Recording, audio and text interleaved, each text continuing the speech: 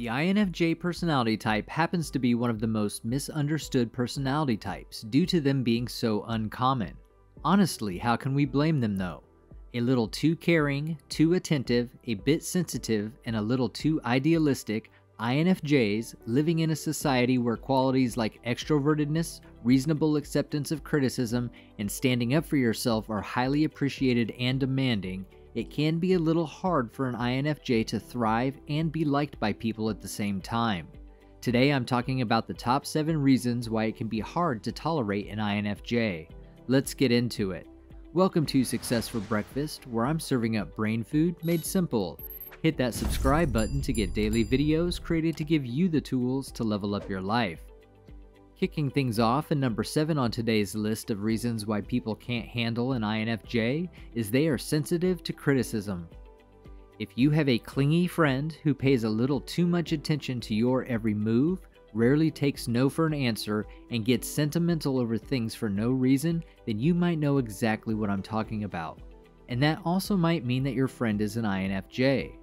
One of the most common traits of an INFJ is that they are quite sensitive to criticism. In fact, if you tell your INFJ friend that their cooking can be improved, chances are that they will forever think of you whenever they are cooking, and not in a good way. The INFJ personality type is known to take criticism personally and get offended over it, even if it's constructive criticism. Due to their extremely thoughtful and observant nature, because of their extroverted feeling, they happen to be giant people pleasers, and that means they will never tell other people how something has been hurtful towards them or how they need to change an offensive habit. An INFJ typically doesn't get that same treatment in return. Because they are such deep feelers and use their feelings to help them make decisions, expecting logic from an INFJ in reaction to constructive criticism is like expecting pizza to fall from an apple tree. This can be a challenge for others, especially thinkers who use logic, facts, and rationality as opposed to emotions. Next up, at number 6, is INFJs are scary observant. Some people like attention, while others don't. Some people like it when others take interest in their matters and ask them questions, as it makes them feel valued and important. On the other hand, some people consider it overstepping the boundaries and unnecessary interruption. The INFJ personality type doesn't recognize the difference between the two. Due to being extremely affectionate, sincere, and thoughtful, they always want the people around them to be happy and feel valued. For this reason, they tend to take a little too much interest in their friends' activities and business, and that might make them come off as clingy or nosy people. Some people might like the fact that their INFJ friend is observing them and keeping note of their likes and dislikes, while others consider it to be nosy and annoying. The worst part is that it can be challenging to tell them to give you some space. As I mentioned earlier, expecting a positive reaction from an INFJ person in response to constructive criticism isn't necessarily the wisest thing to do. The 5th reason why it can be hard to handle an INFJ is because they are extreme overthinkers. Due to being introverted, the INFJ personality type isn't a fan of sharing their problems and struggles with other people.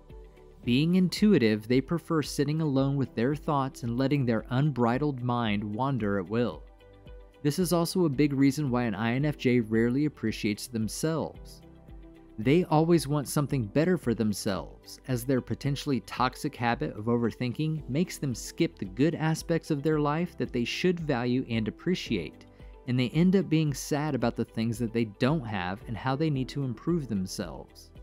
An INFJ needs to understand that self-improvement to a certain extent is very good for them, but beyond that, it can result in serious burnout and can also take a toll on their physical and mental health.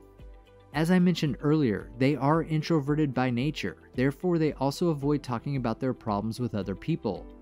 Due to being extremely sincere and thoughtful, they feel like they're burdening other people with their own problems, so they avoid telling their issues and struggles to their friends.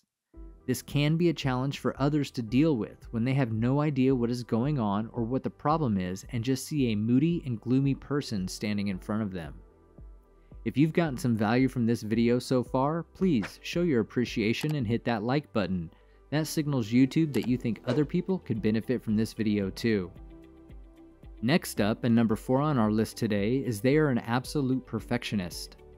The INFJ personality type is known to be a perfectionist by nature, to almost an annoying extent.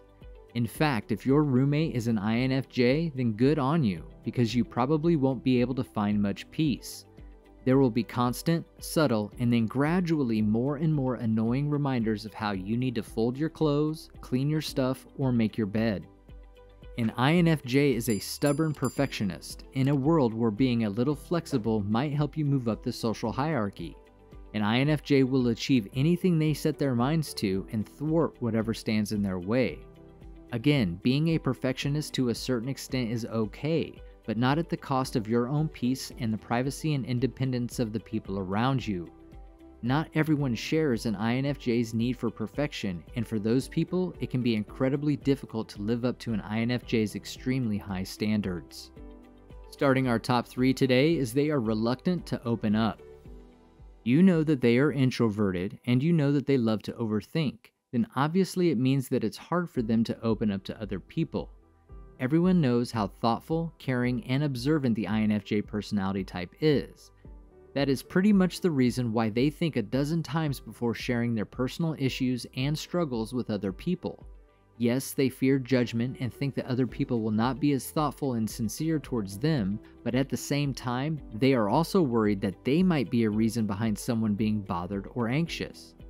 However, INFJs are only human, and their emotions must eventually surface, and when they do, it's practically a massive avalanche that no one saw coming, often coming across as almost Jekyll and Hyde. Beyond that, they will almost certainly feel guilty afterward. Everyone has their own issues, and INFJs shouldn't be burdening others with theirs, should they? Wrong. It's important for INFJs to remember that expressing their feelings is beneficial, even if it's hard for others to understand. In the runner-up spot, and number 2, is they're never in fight mode, it's always flight mode. No one hates confrontation as much as an INFJ does. As I have mentioned earlier that they are a little too emotional and sentimental, therefore you can't expect them to argue logically without being offended or getting personal. They always seem to find a way to make things emotional. That's why it's said that the iron of their personality type doesn't have a fight mode. They always have a flight mode.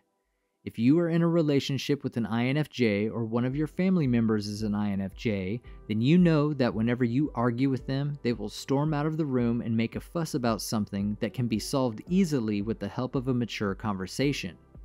I'm not saying that INFJs are immature, it's just that they don't have the patience, emotional strength, or tendency to take positive criticism in a healthy way. One thing INFJs should remember is that what they perceive as a frightening disagreement to them may appear to be a harmless debate to others. Someone who thinks they're proving their case in an extremely neutral way, an INFJ might think that they are raising their voice in fury, for example. This is not to mean that INFJs should allow people to bulldoze their limits or force themselves to stay in dangerous situations. However, they need to learn to understand when they are overreacting to confrontation and how to reduce their fight or flight response. Topping our list, and the number 1 reason it's hard to handle an INFJ, is they ignore self-worth and are people pleasers. We live in a society where compromising on some things and being a little flexible is important. But at the same time, taking a stand for yourself, knowing your limits, and telling other people your limits is also extremely essential. Fortunate for some people and unfortunate for others, the INFJ personality type only really does the first thing. Making your self-worth known to other people, setting boundaries, learning to say no is something that an INFJ personality type rarely does. The fact that they are extremely considerate, thoughtful, and sensitive when it comes to handling other people's emotions also comes into play, as they consider breaking someone else's heart a million times worse than breaking their own. As a result, when an INFJ isn't paying attention to their own needs, like anything, it will reach a breaking point. When that happens, an INFJ will have crazy outbursts of emotion that aren't typical for them. Obviously, this can be quite confusing and hard for others to deal with, given that this isn't typical behavior for an INFJ. Because INFJs are such unique people, they may be hesitant to interact with those who don't understand or appreciate them. making them difficult to get to know and deal with. They want to get along with people and help them achieve their goals, but they are strongly devoted to their own set of values and will not follow others down a path that doesn't feel genuine to them. When it comes to negotiating interpersonal issues, addressing harsh facts, or achieving self-realization, even the most idealistic and dedicated personality types can become overwhelmed and hard to deal with. What are your thoughts on these reasons why people can't handle an INFJ? Are there any you want to add to the list? Leave a comment and let me know. You've got this, now go get it done. Grab yourself some more brain food to help you level up your life and click on one of the videos on your screen right now.